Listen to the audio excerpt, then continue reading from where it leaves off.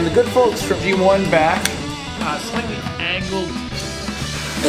Alright, so in the box, I don't unbox it right now. And this cafe's got free Wi-Fi, so I'll give it a shot. it's a little adventurous and you talk to different people, and I don't know if I fully get this part, but that's okay. Feel good about talking longer? I don't know about that. Hey, what's going on, everybody? Welcome to GadgetDog. I'm Noah from PhoneDog.com, and in the next 8, 9, 10, maybe 11 minutes, I'm going to tell you what you need to know about the world of technology and gadgets. That's why it's called GadgetDog.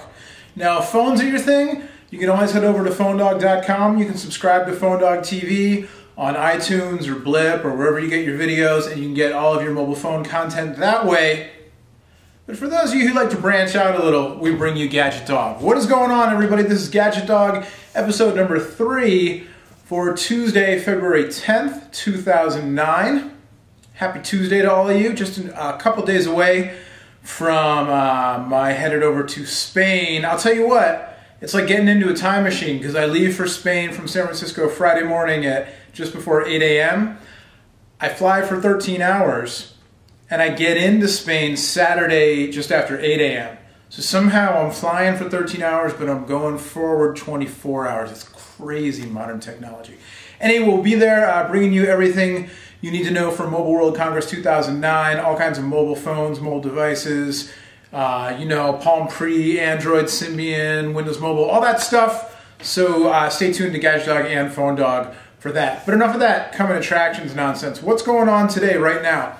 First off, news from CERN, C-E-R-N that is, that the Large Hadron Collider, which if you missay that, if you misspeak a little when you're saying Large Hadron Collider, it turns into something kind of PG-13. Anyway, trust me, I've been practicing. Turns out that the Hadron Collider, which some people are erroneously referring to as the Doomsday Machine, thinking that it's going to somehow create this giant black hole that's going to swallow the Earth, which is not going to happen, believe me. It got fired up last September, was on for all of 9 days, doing all kinds of atom smashing, and you know, this thing is projected to be a very powerful tool for physicists and other scientists studying the way matter works. It was on for 9 days, and then an electrical fault caused a helium leak. They had to shut the whole thing down. Word coming out of CERN today that they're aiming to get the collider back online this coming September, and it's slated to run for about a year until autumn of 2010. So those of you doomsday naysayers, you have another, what is that, about 7 months to get your facts straight and understand that the world is not going to end when the Hadron Collider is turned on once again.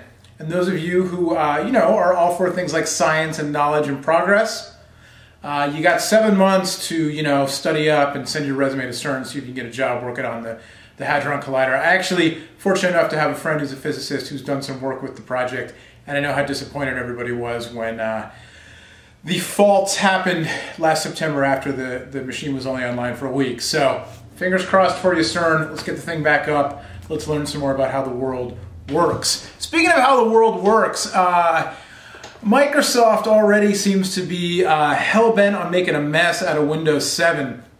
Word came from HP that they will be offering their new Windows 7 compatible netbooks in no fewer than 3 configurations, and this seems to all be linked to Microsoft's infamous product SKU number system of offering their operating systems in far too many configurations for you know, business people, let alone the average consumer, to make sense of. And it looks like this isn't 100% confirmed, but it looks like the deal is that Microsoft is going to be putting out at least 3 versions of Windows 7 for netbooks.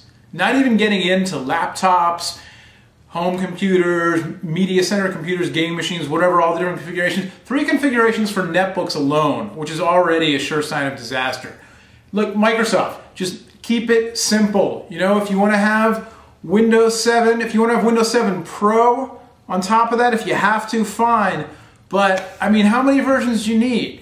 You know, I understand it's all about marketing and all the OEMs you deal with and different levels with crippled features so you can have product upgrade paths, whatever. Just keep it simple. Just put out Windows 7, leave it at that. If it's a good product, people will buy it.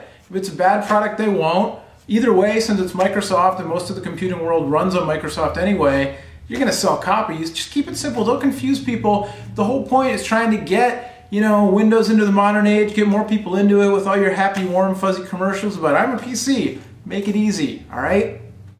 In other news, the first glimpse into how Sony's PSP, PlayStation Portable, and PS Home network may interact seems to have been broken on some video gaming sites today. There's a game looks to be coming out called Idolmaster SP, Idol I-D-O-L, not I-D-L-E as in the devil's hands, but Idol as in American Idol.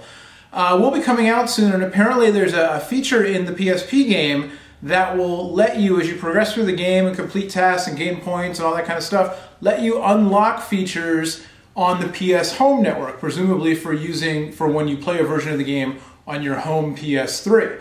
So in other words, you play the game on your PSP, and as you advance, you're then able to somehow sync your PSP back to the PS Home network, and then from PS3 access PS Home and unlock new things in the game.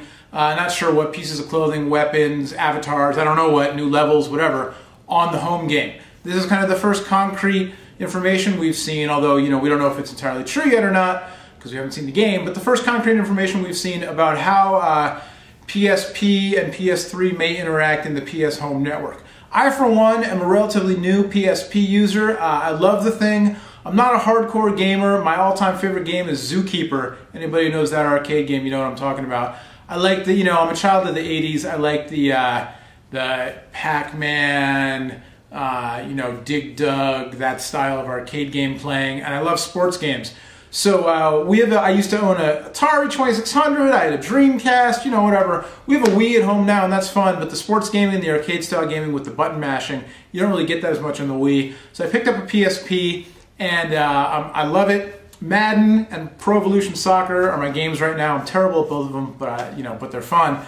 So I'm very curious to see how the PSP can, how Sony can leverage, the Wi-Fi connectivity and the whole PlayStation ecosystem to extend the functionality, get more out of the PSP. In the meantime, I've been playing a bunch of iPhone and iPod Touch games, and I am hooked on this game. And I'll be straight up about this. A PR person, a friend of mine who's a PR person working with THQ Wireless, sent this to me to try out as a review thing, and it worked. I got suckered. This game right here called, I'll show it to you on the screen, it's going to come up. Chop Sushi. When I first heard about this game, I was just kind of like, what are you talking about? It's this like kind of Tetris meets, board game with like this weird sushi theme, and it just sounded vaguely offensive at first and whatever. But it's really fun. It's an adventure game, and you go through and then you play these battles where, it's a puzzle game on a board, and you have to like match up the different combinations of sushi pieces, and you play against an opponent, computerized opponent, and depending on the different combinations you get, different things happen and whatnot. But the gameplay is easy, the graphics are kind of strange but kind of cool. And as you go through, there are new recipes, so new different kinds of combinations that you can use to, have different things happen in the game. So you kind of unlock more and more strategy as you go. Really fun game on the iPod Touch iPhone platform. I think it's like $4 or something like that. Worth checking out. Chop Sushi. Alright, speaking of iPhone and iPod Touch, today's mini review is of the Vuzix eyewear AV920 personal media system. These are virtual reality goggles, not really virtual reality, but immersive goggles that you put on as such, and you plug into your audio video source. They come with different adapters. They came with an iPod adapter, so you can plug this in to the bottom of your iPod, iPod Touch, iPhone, or iPod Video, iPod Classic will work with it also. They also come with an adapter that connects to a standard RCA audio video out, so you can plug it into whatever, your DVD player, your gaming system, whatever you want. And they project the image into these little, little screens that go right in front of your eyes that are meant to replicate a big screen experience right in front of your eyes. And then they also have built-in earbuds here along the temple pieces that give you your audio. I will tell you that I've never been a big fan of this style of device. I'd rather just watch something on the screen. But I definitely have always been curious about them, was game to try them out. And honestly, my experience with them has been so-so at best. I don't find them very comfortable. I fiddled around a lot with the nose pieces, and the plastic is just kind of hard and uncomfortable. It's been hard for me to get a good fit. Now, to be fair, I have a giant head and my nose is a little bit crooked. So, you know, maybe I'm not the ideal model. But I definitely have found them to be, you know, a little bit uncomfortable to wear. Also, the earbuds, they're not really that adjustable. So if they don't quite fit, you know, the length of the side of your head and into your ear, then you're a little bit out of luck. You can adjust them a little bit, but not that much. I'd much prefer to see a system where you can use your own earbuds instead. And I guess you can kind of work around this, but, you know, I'd like to see that just integrated, really easy to use. Just put your own earbuds in instead. The actual image that these display is pretty good. You know, it's not absolutely amazing. Light leaks in from the top and the sides and stuff, so it's not like you're getting this whole immersive, like, block out the world kind of experience. Then again, I guess to get that, you can just put a sheet over your head, and, you know, or I can put my hood up here, and maybe that would be a little bit better. It'd be kind of tucked in. I look a little more menacing this way too, right? You know, the experience isn't bad. The image is pretty good. It's not HD, and it's not, you know, it does look like I'm looking into the viewfinder. It doesn't look like, I never, in using these, got the experience of like, oh, I'm just like lost in the content. You know, it's more like I'm looking into the viewfinder. But they work. It's a clear image. They're somewhat adjustable in terms of the image quality. And, you know, they worked fine with my iPhone. They work fine with the iPod Touch, you know, and different sources of video. But I'm not sold. I found them just too uncomfortable, and me personally, I wouldn't want to wear these like on an airplane ride and watch a 2-hour-long movie in them, because they hurt my nose and they weren't very comfortable in the ears. That being said, at Macworld I had a chance to try out a similar product from Carl Zeiss, and those were a little more comfortable. They also offered the option of using your own earphones, and then they also had a 3D chip that they're working on, or rather a 3D functionality that they're working on, so you can get certain content in 3D, and I think that could be a more compelling kind of use of this kind of thing. Because the whole, you know, for some people they love this kind of stuff. For me, I'd rather just watch a screen, but 3D on the close-up goggle thing, that's pretty interesting, definitely. Whereas the standard video content, not my thing. But, you know, if you're watching out there and you own a pair of goggles, either the Vuzix eyewear or a different company, definitely let us know what you think. You know, hit us up in the Phone Dog forums and let us know, you know, if you're a fan of these things, why do you like them, which model do you use, and, you know, some tips and tricks for getting the best comfort and the best mileage out of these things.